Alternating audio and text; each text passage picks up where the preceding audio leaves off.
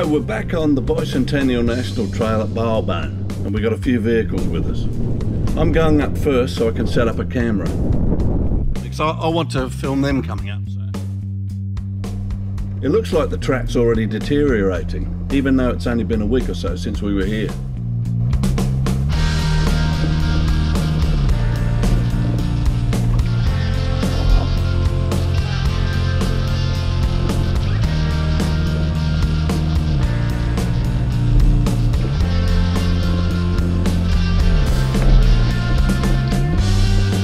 And down below there's a mini convoy beginning the ascent.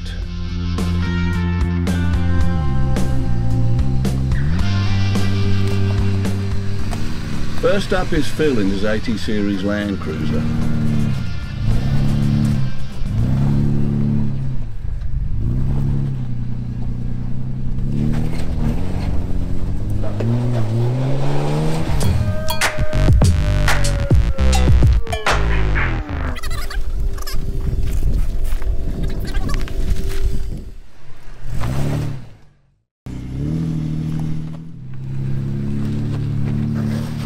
He's through.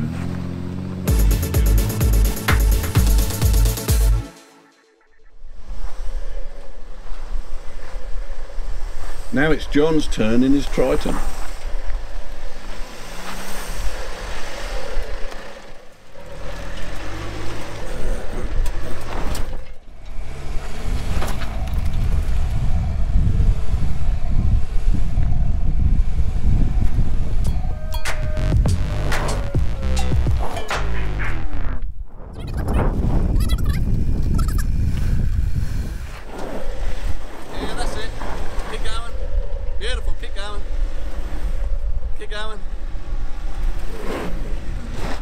Oh, he's okay. Lovely.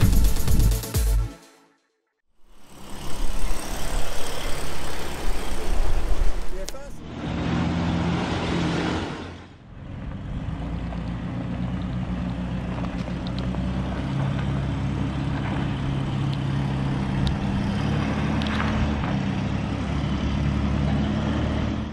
This is Brian in his GQ Patrol.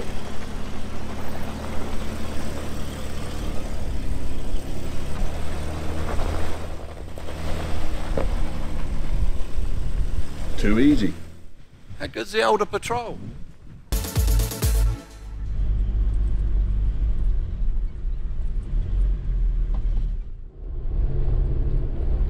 And finally Mark.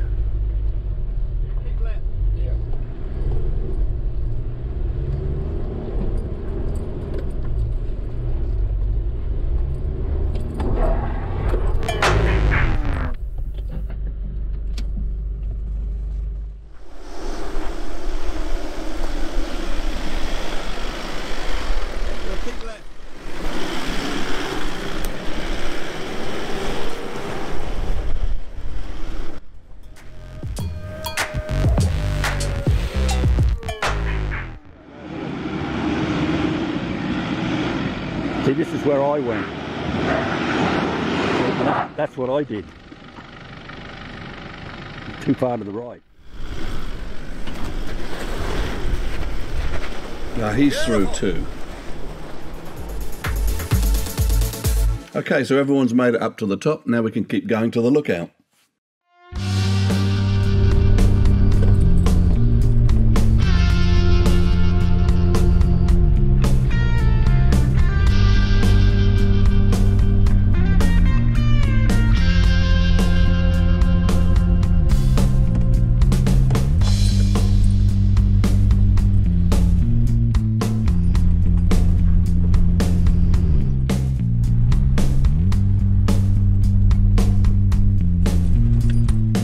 We're continuing along the ridge. We came up that washed out bit, which seemed to me to have deteriorated from just from the recon that Phil and I did a week or so ago. So we're now just following the ridge down.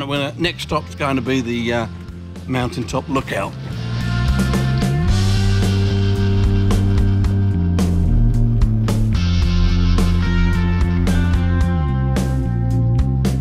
Arrived at Bullen mountaintop lookout.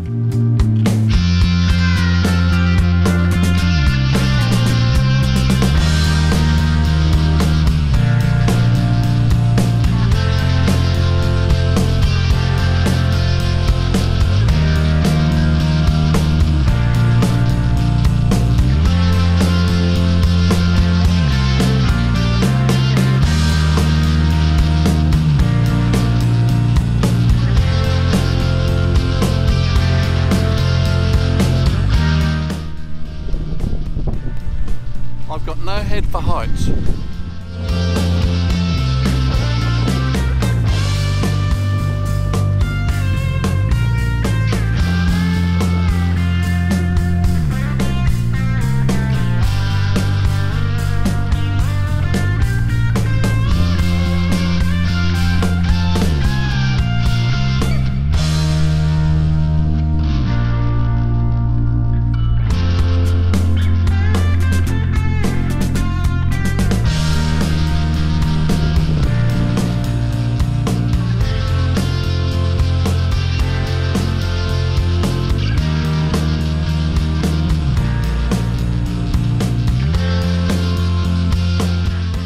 The view at Bullen Lookout is without a doubt spectacular, but our next stop at Cameron's Point has a view over the Gardens of Stone National Park that's probably even better.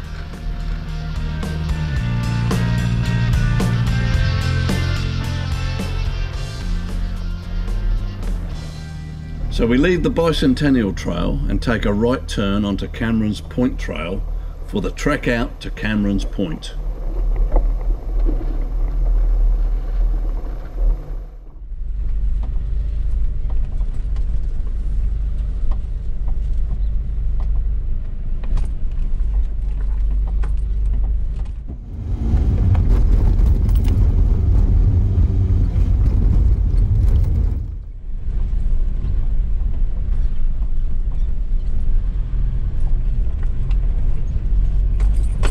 This is not hard four-wheel driving, but it's rough enough that you have to take it slow.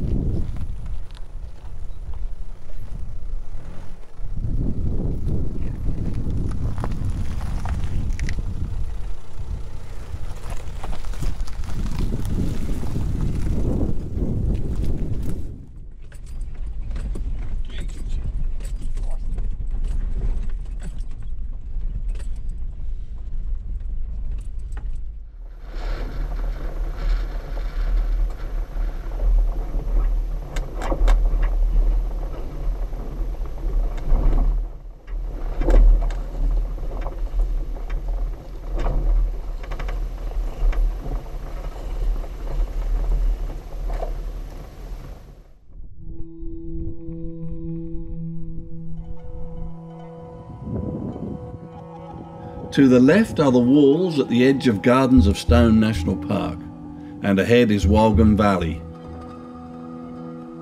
That's pretty impressive, isn't it? This is a better view, but it's a bit harder to get to.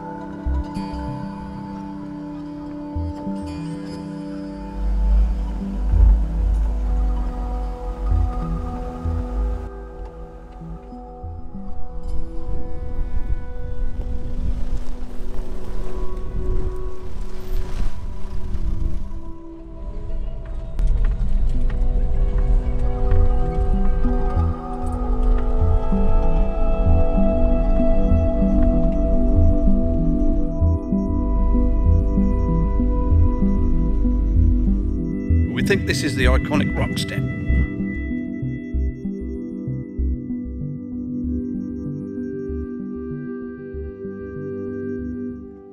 Yeah, I don't know whether the tree's under the track or they pushed it in that little valley there. I mean, it's still steep, this. The iconic old rock step is no more, but maybe with time and erosion, a new challenge will eventually be created by nature.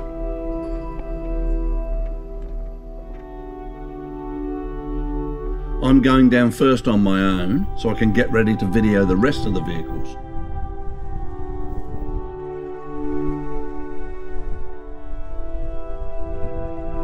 The washout is getting deeper.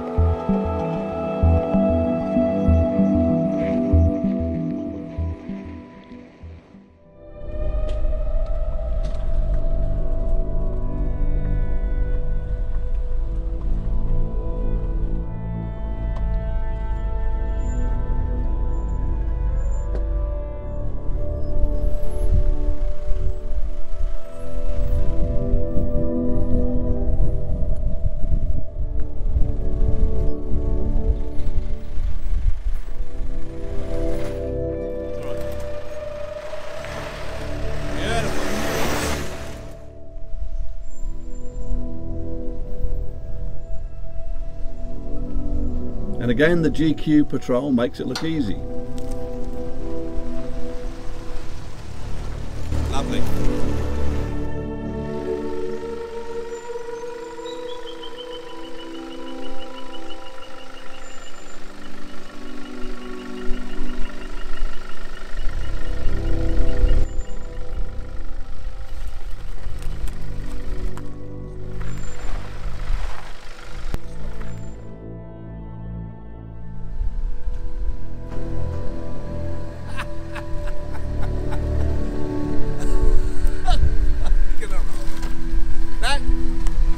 Piece of cake. I was going to go the other way now. There's got no traction, in back wheel spinning. Ah, okay. This one's almost pushed into the Oh yeah, so he's hung up. Oh, he's going. See, bloody Land Cruiser can't stop.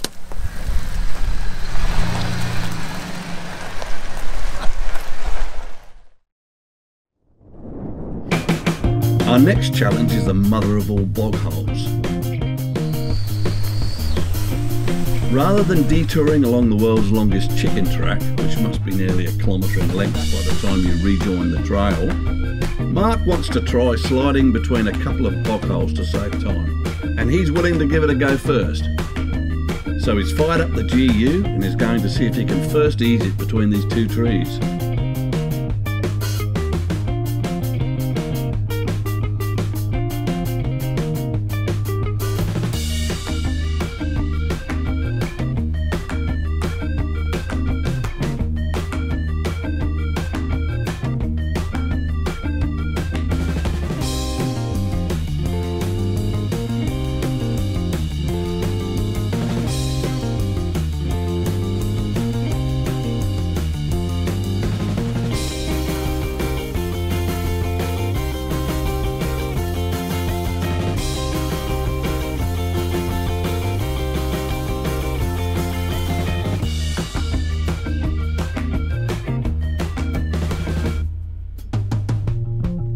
Too easy. Now everyone else can give it a go.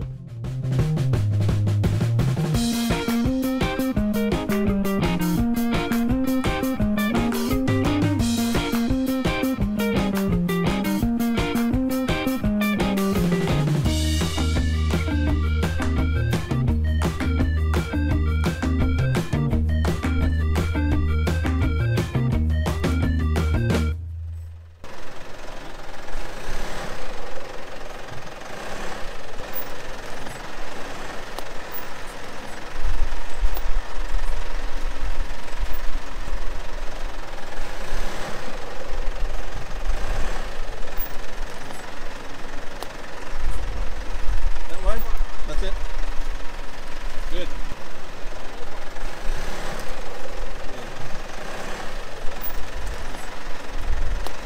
Yep. Good. Hey, bring it this way. Yep. Yeah. That's it.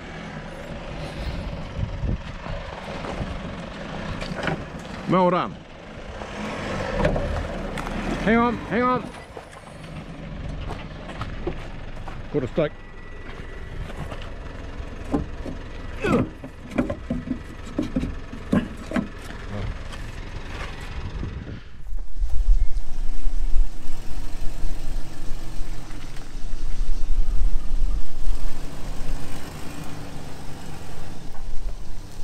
Yeah, lovely.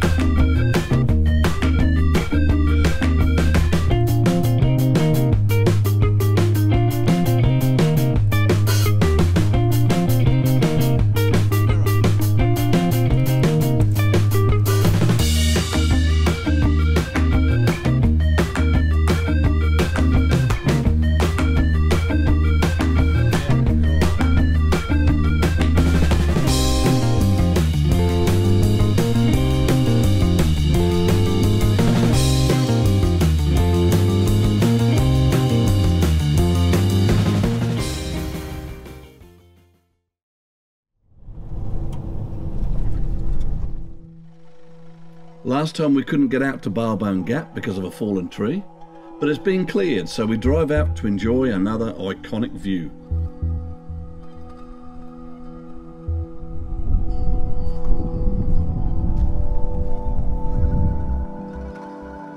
So this is the mountain pass, Baal Bone Gap.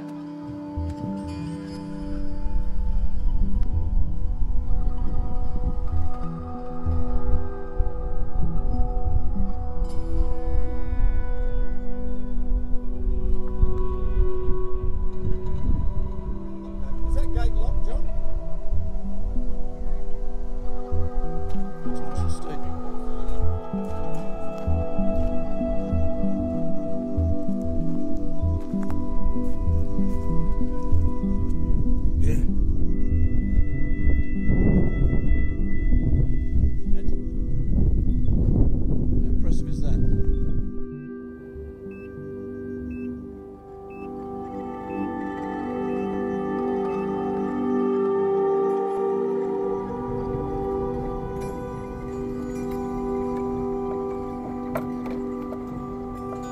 Recalculation. The last part of this adventure is along the Moffat Trail, which eventually will lead us out to Ben Bullen Railway Station.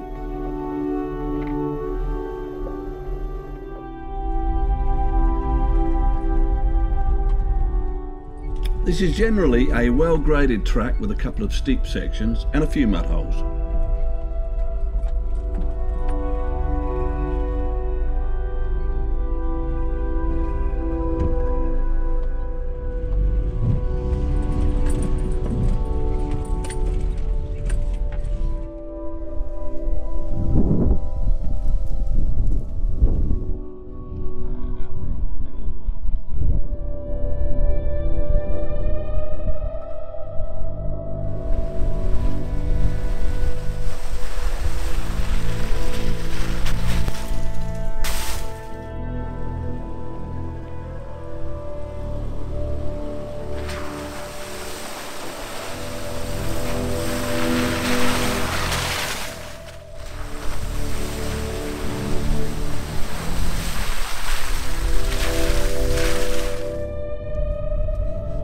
So we're just coming out on Moffat's Trail.